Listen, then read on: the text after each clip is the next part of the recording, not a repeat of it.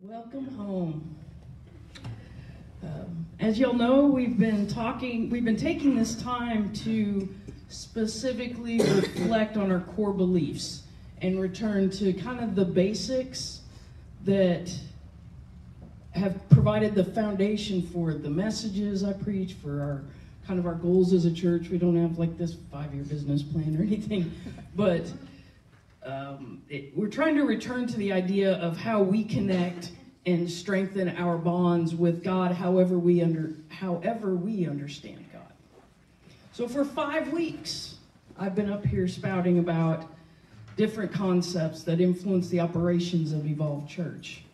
And for 5 weeks, I've reminded y'all and myself that it's not that we're saying you have to believe the same way. It's that if you're wondering what I'm up to, or especially if you're caught on a message I'm giving, or you're like, what is going on? Or if you need to call me out on something, you're like, hey, your foundational beliefs say this, but you're preaching this weird fear stuff. What's going on?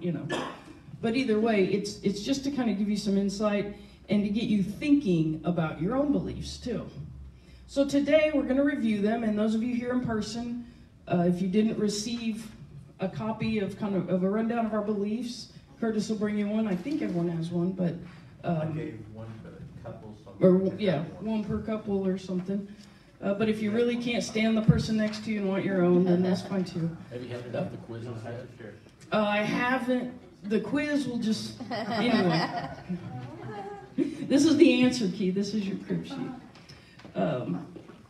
Here's the answer key. Oh wait.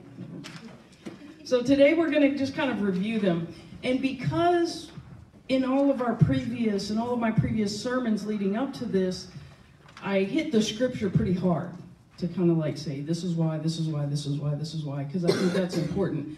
But today, I'm not going to be drilling the scriptural backing for it. There is a bunch of the scriptural citations are at the bottom of that sheet, but also you can always review the sermons or talk to me about it. The sermons are on our YouTube channel. If there's a plug, set up our YouTube channel. I think I have like 3 subscribers right now, so check out our YouTube channel if you want to check out the other sermons that go more in depth in the biblical backing of this. But so I'm not going to rehash the reasons necessarily we believe that or the backing of that. But we will kind of tie it together and talk about how it works, how the beliefs kind of function as a group, if that makes sense. Let us pray. Father, thank you for your message today. May it be released within each and every one of us so that we can view just that other aspect of you, or so that we can draw nearer to you. And may we leave with encouragement, as well as maybe some challenge to think about how we operate and how that reflects how our beliefs affect our actions and how our actions reflect our beliefs, Lord. Help us to see the challenge, but also the encouragement today. In Jesus' name I pray. Amen. So, how do you respond when people ask what you believe? Especially if what you believe, if you claim the label Christian, but you may not believe what some other mainstream, especially kind of in the evangelical world that this church somewhat operates in, if it's not on par with what's expected of that label.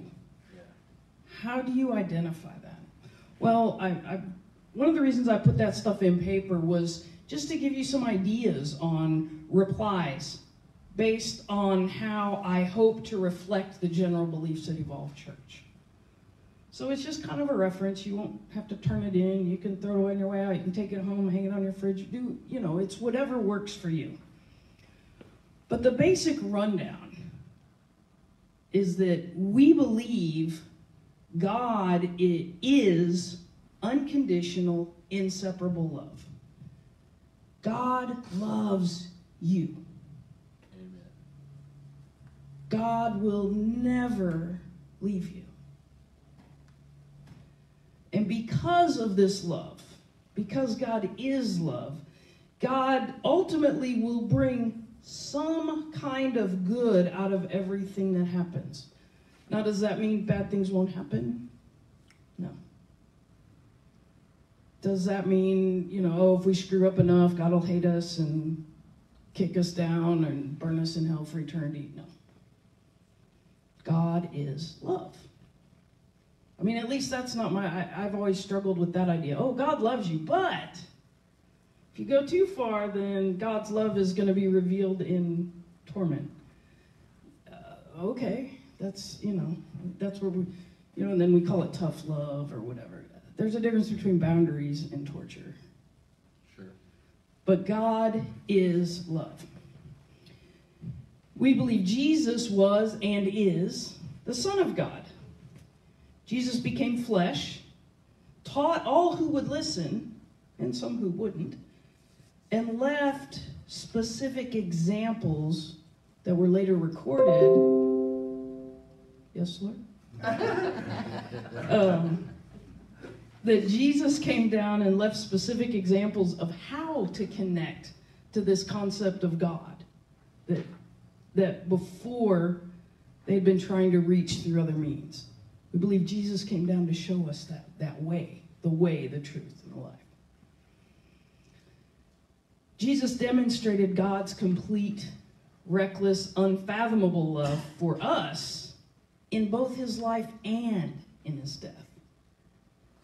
He allowed himself to be sacrificed in a brutal manner, but that wasn't all he did. Because Jesus lived too. He showed that model. And that's a very important aspect that's often overlooked. Right. And yes, we believe Jesus suffered, died, and was buried. A death not to placate an angry, wrathful God. A death to demonstrate love to people who thought the only way to God was through blood. That's what Evolved Church stands for. Doesn't mean you have to agree, or you can agree with pieces and not other. That's okay. Because the other thing, remember I say welcome home. This is just stuff to chew on. We believe Jesus rose from the dead and lives. And that demonstrates the power and desire of God for us all to live in eternity with them. We believe the Holy Spirit provides the help we need to connect, reconnect, and draw nearer to God, who is always pursuing us. We believe the Holy Spirit is our helper, our revealer of truth, and our own leader in guiding our actions toward the love that is God. The Holy Spirit converts the black and white syllables we read as Scripture into the living actual word that's Jesus, that is God within us. We believe the Holy Spirit is that connector, that conduit. We believe the Bible is God's love letter to us, that it includes the history, drama, humanity, and artistry of the ultimate love story. The Bible is an encouragement for us all to walk humbly and demonstrate God's own love. And when it comes to people, we believe humans are created in God's own image. All humans. And God has a vast number of images. That image supersedes anything related to physical characteristics, sex, gender, or any other constraints. It's interesting that, especially when it comes to how we define people and God's relationship to us, often this church and those like us are accused of not being Bible believers. I kind of made a joke about it earlier. But I disagree with that accusation. Yes, we read, we discuss, we study, we believe in the Bible. Let me take out that little preposition in. We believe the Bible. We just apply a different lens than some do. And as I've mentioned many, many times, that lens makes all the difference in how we live here on earth. Sometimes applying that lens can be a little disorienting, can be a little painful. As Eric noticed, I got new glasses in. I have a new prescription.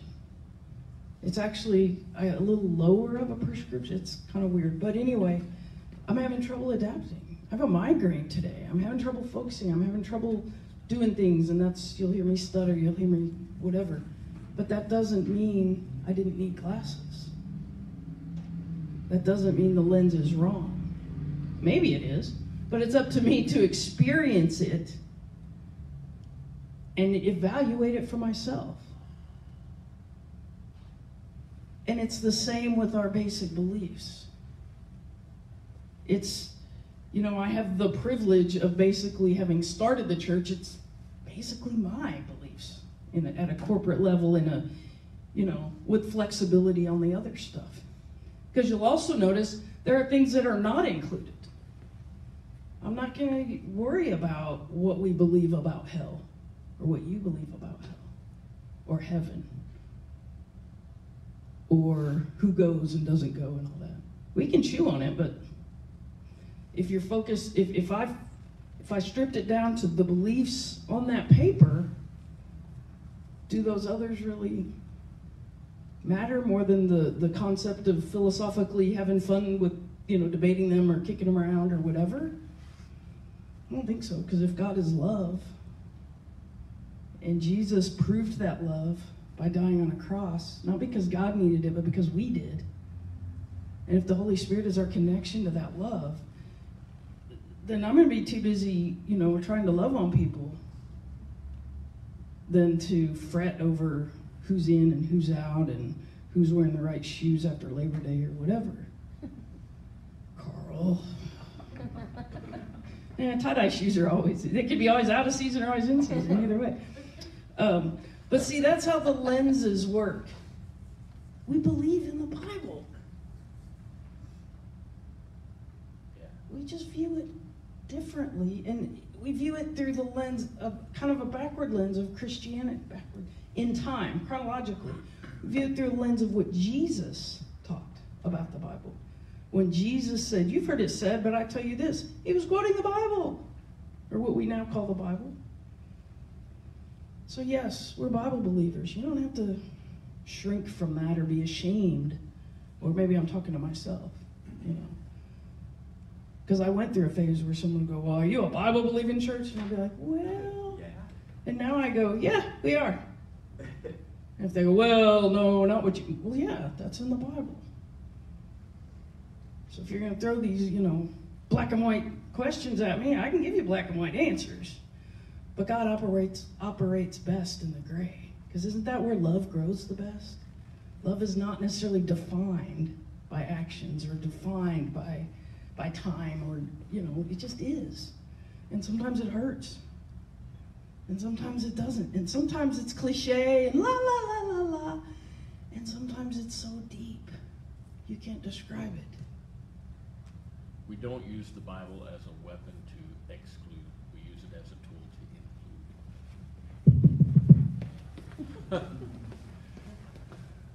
I said we don't use the Bible as a weapon to exclude. We use the Bible as a tool to include. Amen. You want to preach next week? Sure. Yeah, he's preaching next week. He was already going to preach next week. But yes. But you can look at a Bible either way. You can look at it as a weapon if you choose. We choose to look at it as a tool to... I won't say it like that. To include people.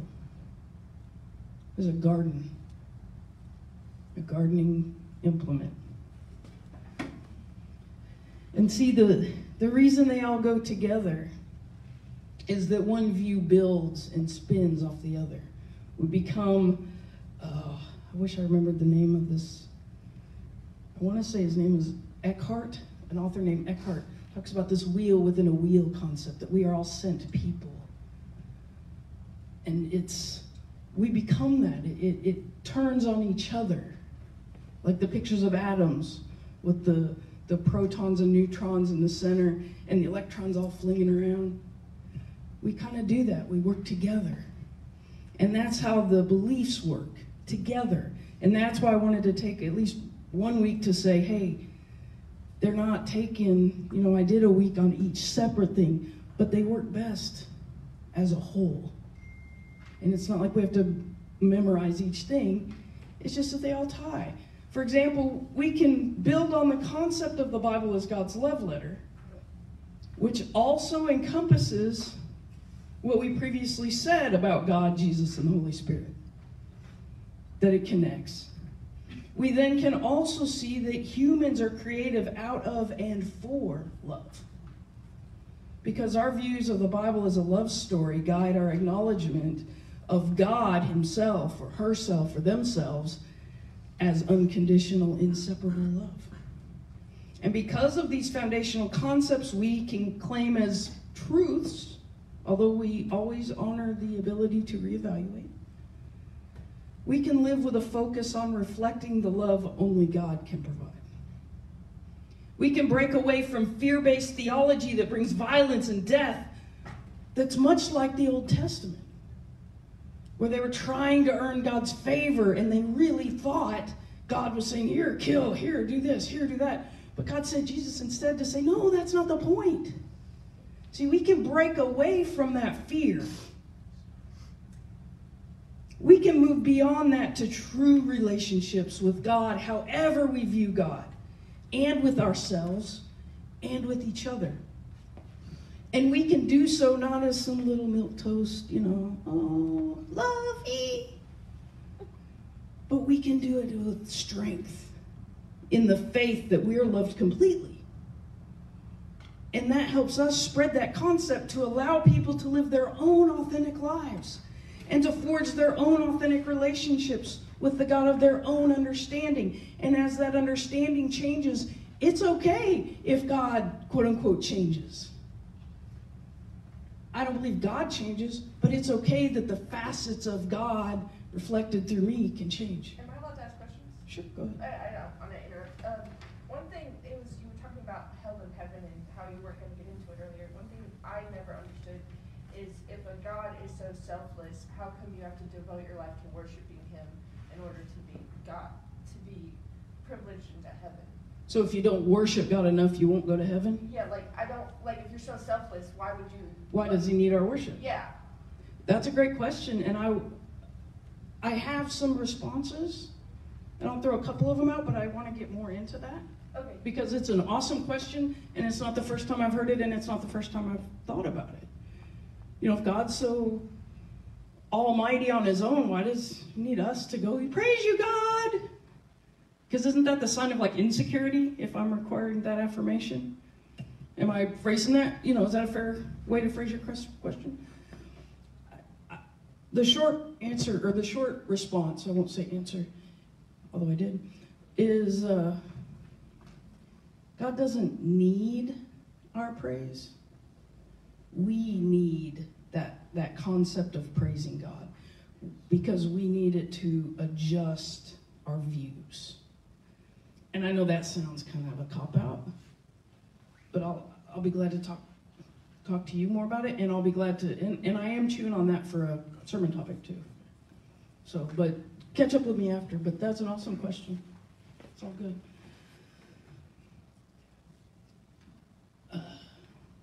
But the idea of, there's all this idea that love is somehow a weakness, some just touchy-feely girly thing, but there's really a strength in when you really know that you're loved. It's what we kind of crave with each other. And if I can acknowledge that someone so big loves me, and by viewing the beliefs the way I do, I don't have to say, well, only loves me because of Jesus, or only loves me because this, or only loves me if I sing loud enough, or stand on my feet and wave just right. No, God loves me regardless, completely. And doesn't even have to overlook things. The things that I often label as sin are the things God still says, it's just a part of you. Do you want to grow past it? I'll help you. Do you want to grow past it in order to experience more abundance in your life? I'll help you. Yes, there are consequences for actions. But through love, there's just so much grace. And I can't give grace I mean, me personally, I'm so judgmental. And the more judgmental I catch myself being, it's usually because I don't believe that God could really love me. So I have to find reasons. And I'm like, well, God can love me because at least I'm not doing that. You know, I watch the serial killer stuff, true crime stuff. I'm like, well, at least I'm not that person.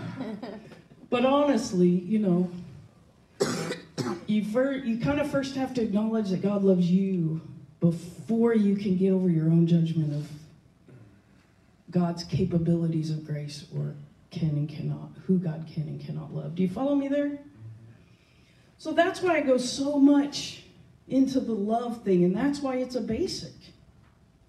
And that love is the same love that Jesus demonstrated when he said on the cross, "It is finished." The need to sacrifice is finished. The need to compete is finished. Those were human-created concepts that God said, okay, if that's what it takes for you to get to me, fine. And then when people had kind of maxed it out, and God's like, see? He's like, try it this way. And still people attacked because Jesus came and they said, oh, but you're not the Messiah we expected. You didn't come and attack and compete and do the things we expected. And it still happens. But I digress. See, the need for blood is finished. And that means the need to fear is finished. The need to prove our own righteousness is finished. We can acknowledge our own areas of need and want to go beyond that to gain that more abundance, as I talked about a moment ago. And we can want personal improvement, not to upstage anyone, not to impress some deity up there throwing lightning bolts at us, but just to get more abundance.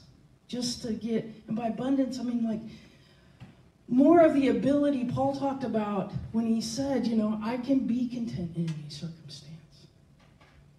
You can't really be content in circumstances if there's not something bigger you're enjoying right now. If all I'm doing is looking forward to dying to fly away and I'm going to endure life so that someday I can have crowns and whatever things of gold and gaudy, I don't know. If that's all my goal, I'm going to have a miserable life. And then I'm going to, you know, maybe I'll get to heaven and be like, well, this was great, but what was the point of all that misery back there? Just to prove I could endure? Nah, at least I don't think so. You're welcome to think that. And if that's what helps you, sometimes that's a step toward other things. And that's okay. But for me, when Jesus said it is finished, that my need to prove anything is finished. That's why I try to avoid debates or arguments. I'll discuss stuff all the time, but I don't need to go to some other church and stand on their corner and tell them they're wrong and all this. If they want to say I'm going to hell, they can say it. It doesn't make it true, so that's why I joke and say, well, welcome to my handbasket. You know, if you want to condemn people, you're going to find reasons to condemn them. If you want to praise or support people, you're going to find reasons to praise and support. Just like if you want to use this as a weapon, you're going to find ways. If you want to use it as a tool, you're going to find ways.